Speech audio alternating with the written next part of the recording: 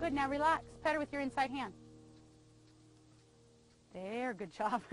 And so that was that test, right? And we know she was a bit too stiff. Didn't quite give us the answer we want. Back to canter. Good job.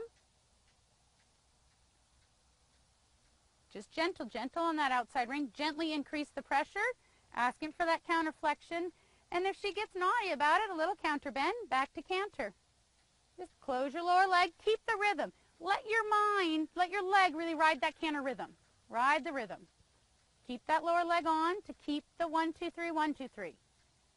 Yeah. Be conscious. Let your leg have a mind of its own. Just put her nose to the outside more and more if she gets tossing her head. Good. And then straighten it. That's her praise. Give and straighten her. Straighten her neck. A little bit of counterflexion. Now, straighten her. Straighten her neck. Put her nose a little to the right. No pulling on the inside. Good. And then give.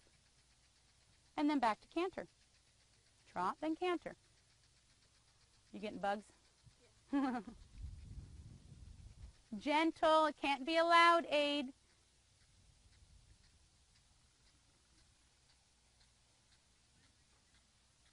Good. And back to canter. Pet her with your inside hand. Pet her. Good. Now canter. Pet her with your inside hand right now. Good. Yeah. She's got to learn to hold that rhythm on her own. When you let go of that inside, she wants to break that rhythm. Just very gently keep her nose a little to the outside. No worries. Straighten her neck and canter. Just her nose slightly to the right. Gently with that outside, very gentle. Good. Close your leg.